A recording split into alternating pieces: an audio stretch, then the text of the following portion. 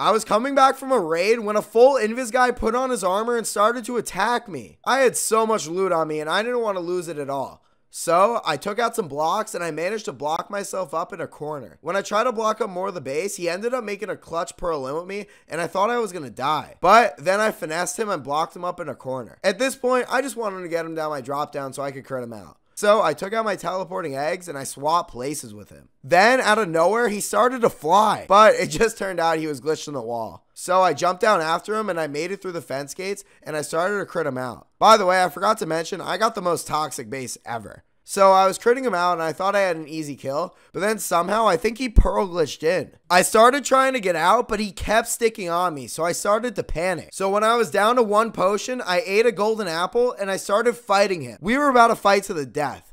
And then at the very last moment with 2 hearts, I quick dropped him.